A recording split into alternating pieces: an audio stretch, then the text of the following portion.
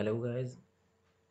आज के इस ट्यूटोरियल में मैं आपको सिखाऊंगा कि कैसे मल्टीपल फाइल को एक फाइल में ट्रांसफ़र कर सकते हैं। मतलब एक फाइल में एक कंटेंट है, दूसरे फाइल में दूसरा कंटेंट है, उसको तीसरे फाइल में दोनों कंटेंट मिलाकर एक साथ कैसे रखेंगे। तो ये करने के लिए हमको पहले टर्मिनल को लॉगिन करना पड़ेगा। टर्मिनल में मैं डेस्कटॉप में हूँ, तो यहाँ पर मैं एक टच से फाइल करूँगा तो 0 बाइट वाला फाइल क्रिएट हो जाएगा। टेस्ट वन, आप देख सकते हैं यहाँ पर टेस्ट फाइल आ गया है जिसका मेमोरी 0 बाइट्स है। उसके बाद एक टच टेस्ट टू, अभी देख सकते हैं कि 2 फाइल आ गए हैं ऑलरेडी। तो इनमें टेक्स्ट इनपुट करने के लिए हम कैट कमांड यूज़ करते हैं। तो हम चाहते तो कैट से ही डायरेक्ट यूज़ कर सकते थे, लेकिन अभी देखिए कैट टेस्ट टू,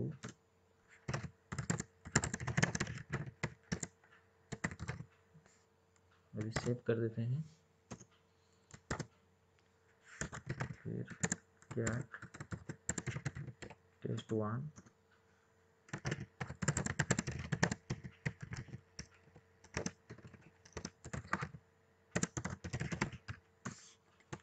अभी ये सेव हो गया है। अब हम कैट टाइप करके अगर टेस्ट वन टाइप करें तो उसका आउटपुट दिखाएगा, कैट टाइप करके टेस्ट टू टाइप करें तो उसका आउटपुट दिखाएगा। तो हम चाहते हैं कि इन दोनों का आउटपुट एक तीसरे फाइल में सेव हो जिसका नाम होगा टेस्ट थ्री।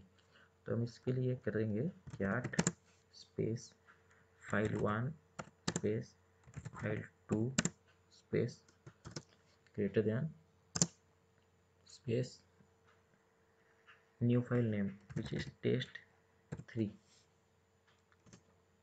तो आप अभी देख सकते हैं टेस्ट थ्री यहाँ पर आ गया है, और हम उसको रीड करने के लिए कैट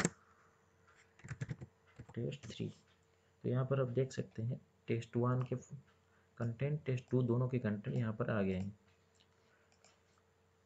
तो चलते हैं, अब देखते हैं कि कैसे हम फाइल को डिलीट करेंगे।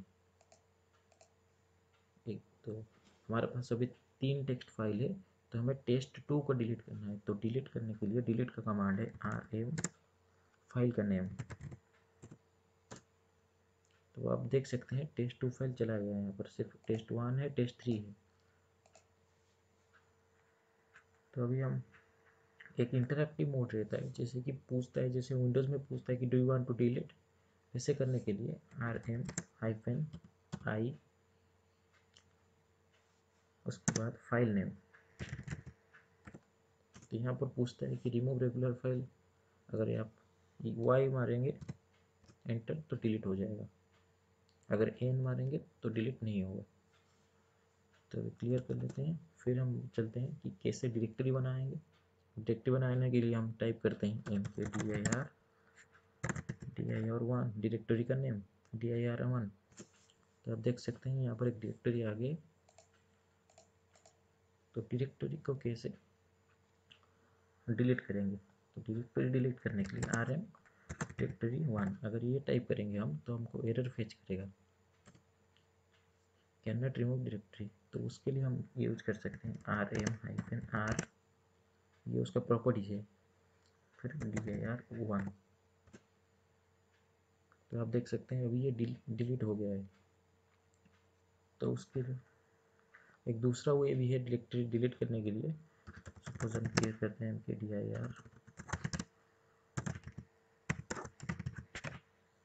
Directory one. तो आप देख सकते हैं डायरेक्टरी वन आ गया। तो उसको डिलीट करने के लिए दूसरा वे है rmdir डायरेक्टरी नेम। तो अभी देख सकते हैं वो डिलीट हो गया। तो अभी क्रिएशन एंड डिलीट हो गया। तो अभी चलते हैं, जानते हैं कि कैसे रीनेम करेंगे एक फाइल को। तो अभी देख सकते हैं हम हमारे डेस्कटॉप में ऑलरेडी है एक फाइल जिसका नाम है टेस्ट थ्री। तो हम उसको देना चाहते हैं कि टेस्ट वन करना चाहते हैं, क्योंकि टेस्ट वन नाम का कोई फाइल नहीं है। तो उसके लिए mv कमांड यूज़ करते हैं, जो कि मूव के लिए भी यूज होता है। mv old file name which is test three, अभी न्यू फाइल नेम का देना पड़ेगा। देखिए टेस्ट वन एंटर। अभी देख सकते हैं कि टेस्ट थ्री का नाम टेस्ट वन होकर नीचे आ गया है। उसी तरह हम डायरेक्टरी क्रिएट कर सकते हैं। इसको भी रीनेम करने के लिए देख सकते हैं यहाँ पर dir का नेम dir1 हो गया है, या फिर dir को टेस्ट में कन्वर्ट कर सकते हैं, जो कि रीनेम हो गया। तो अभी सीख लिया हमने creation of file, deletion of file and rename of file. तो नेक्स्ट हम जाते हैं कि कैसे कॉपी फाइल करते हैं।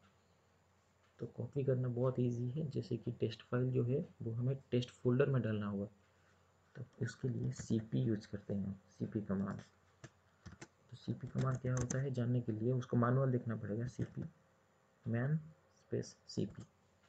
cp कमांड क्या होता है, कॉपी फाइल्स एंड डायरेक्टरीज, ये बहुत फाइल्स एंड डायरेक्टरी कॉपी करता है, और इसके बहुत सारे प्रॉपर्टीज़ भी है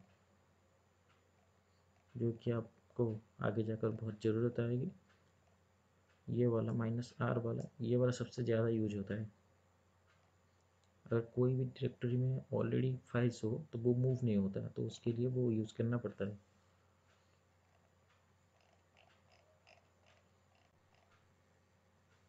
तो इसका सिंटैक्स जो है वो नीचे लिखा गया है वैसे। तो देखते हैं हम ट्राई करके। इससे बाहर आने के लिए क्यू प्रेस करेंगे, क्यू मीन्स क्विट। तो अभी टाइप करते हैं cp test1 टेस्ट फोल्डर। तब हम टेस्ट फोल्डर में जाएंगे तो देखते हैं टेस्ट1 है या नहीं। हाँ, टेस्ट1 यहाँ पर है। तो इसको हम देख सकते हैं कि यहाँ पर अभी डायरेक्टरी एक है और एक फाइल है। जो डायरेक्टरी है उसका नेम टेस्ट है, टेस्ट1 जो है फाइल है। तो टेस्ट के अंदर जाने के लिए चेंज डायरेक्टरी यूज़ करते हैं, cd टेस्ट।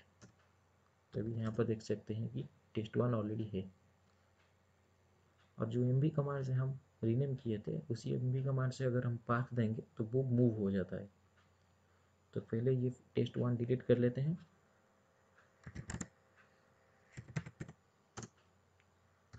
अभी हम देख सकते हैं कि टेस्ट1 नहीं है टेस्ट फोल्डर में, तो